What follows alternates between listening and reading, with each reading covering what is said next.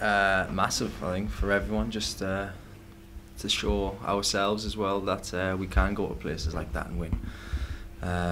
So all in all, we're very pleased. You know, confidence is high, but we've got another couple of tough games coming up. So we're fully focused on the Preston game now. Do you think that the team's hit a patch of form now that is really delivering on what this squad is capable of?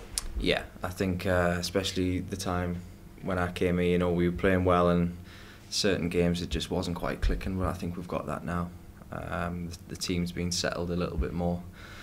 Everyone's, you know, fighting for the place. Training's good, and we take that into games, and now it's I think it's coming all together. Is the next big test to follow up this Newcastle game in the right way, to not have a come down after that? Yeah, I think 6 points out of these next 2 games is what we're all looking to achieve. You know, we'll be so disappointed if we drop points in these next 2 games after what we did at Newcastle.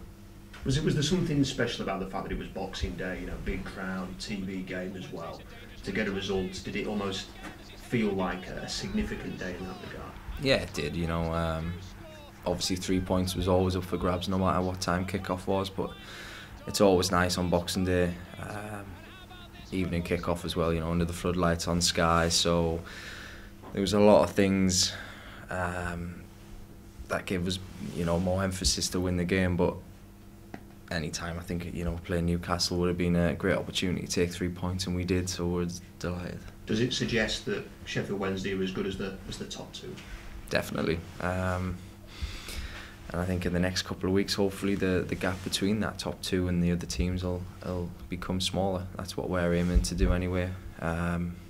We always believed that we're good enough to finish in the top 2, and we just need to go out there and prove it now.